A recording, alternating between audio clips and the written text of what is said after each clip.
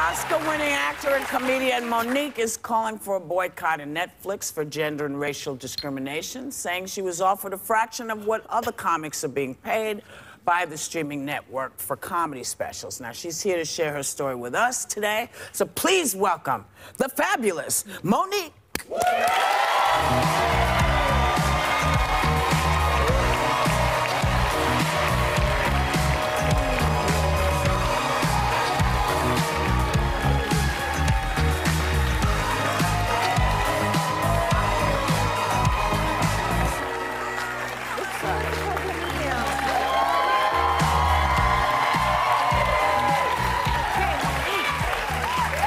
So, Mo, Netflix offered you $500,000 for a comedy special. Yes.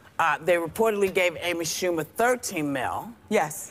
Is your issue that Netflix offered Amy more than you, or that you feel they're discriminating against women or women of color? What exactly? Well, the issue was when I first said, let's boycott Netflix, I said for gender bias and color bias. Mm-hmm. Because when Chris Rock and Dave Chappelle received their offers, they were $20 million, and they were very public about the offers. Mm-hmm.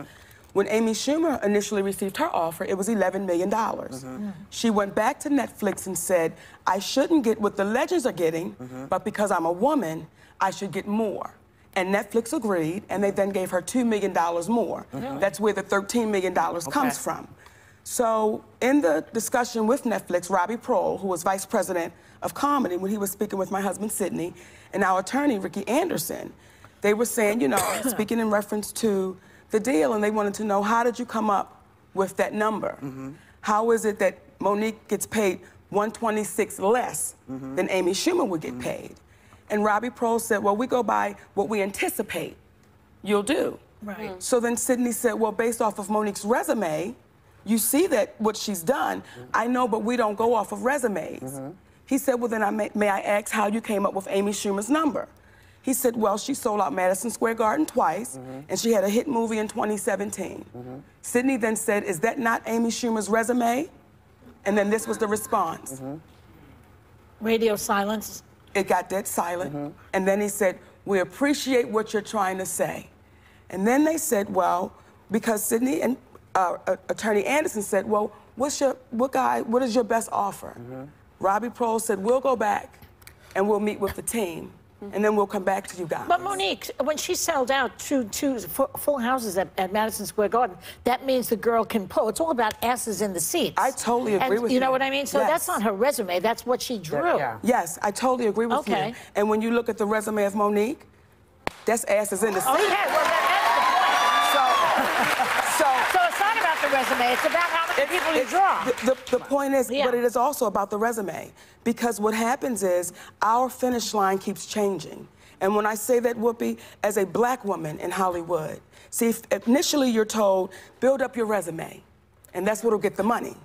Then you build up your resume, and then they'll say, well, you know what, we see the resume, but we'll get them the next time. All right. And you never meet your next time. Right. So when it comes to Netflix, and with Amy Schumer and Dave Chappelle and Chris Rock, and let me say this, what they got, they were supposed to. I don't have an issue with my sister Amy, nor my brother Dave and Chris. But when the vice president of Netflix says to my husband and our attorney, by the way, Monique is a legend too. Well, if I'm a legend, why wouldn't I get what the legends are getting? Okay. Do you think they underestimated the power of the black dollar? Well, because you say you can fill those seats. I know they underestimate the power of the black dollar. We see that in our movies, in the theaters that we're giving. Black we Panther, see that. Right now. That it's, well, we see that. Raking it in, yeah. And it's raking it in. And the question I would say is, that's not something that we don't do.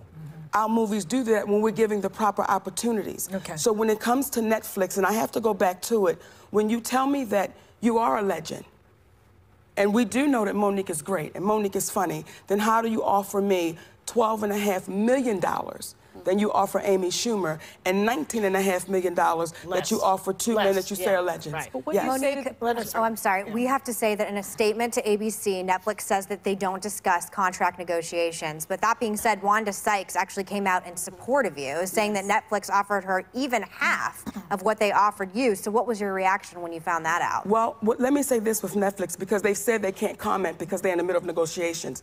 There are no negotiations. Netflix came back and said, pretty much, you take it or leave it. That's what it is, and we're not willing to negotiate it. When Wanda Sykes came out, I applauded that. And I understand why oftentimes you don't be the first one to come out. Yeah. Because it can be a scary place. But then when you know that Wanda Sykes is with the same agent as Dave Chappelle, as Chris Rock, as Amy Schumer, why was Wanda Sykes the only one offered $250,000? That is suspicious. That is very suspicious. But let me say something before. We don't have a lot of time. Big name. Because this is a more unpleasant question, but I want you to respond to it. Because there are people who think that it's because you have you have a difficult reputation, that you're a bit of a troublemaker. Yes. That all started 8 years ago. Yes. So what do you say to that? I say thank you for letting me speak on it. That's why they didn't want to hire you. And 8 years ago, I did a movie called Precious. And thank you. Thank you, baby. Very good. And on that film, I received $50,000, and that was not my argument nor my fight, because that's what I signed up for. Once I did all of my obligations, my deal was with a man named Lee Daniels. I did all of my contractual obligations, and I was done. Then when I start getting calls from Lee Daniels, Tyler Perry, Oprah Winfrey, and Lionsgate, and they wanted me to come work for free. They wanted me to go over to Cannes and promote this film internationally. And I said to them, I said, guys, my deal is with Lee Daniels, and I've done my job. And they all agreed. And this is what happens, in my humble opinion, when you don't go up to the hotel room. See, when I think about those women that said... I'm going to stop you. Okay. I'm going to stop you. Okay. Because contractually... Yes. When you make a movie, regardless of who you sign the deal with... Yes. Your job is to go and promote said movie. Yes. No, but... So when they wanted you to come, and we've had this conversation, and I said if you had called me, I could have schooled you on what was expected. And when we did have that conversation, and what I said to you, my sweet sister, I said, Whoopi, at what point do we stop saying the next time? Because what was expected. But I want to answer it though. Yeah. I want to answer when you say contractual. You wanted to get paid for the publicity. Please let me answer. Yes, yeah. ma'am. Because if I had done something wrong contractually, they would have sued me. The reason why no one could do anything to me contractually, because they found out I did nothing wrong contractually. So when they asked me to come overseas to promote the film, when I said, guys, I'm spending time with my family, I'm going to pass. Now, when I make this statement, this is what happens when you don't go to the room.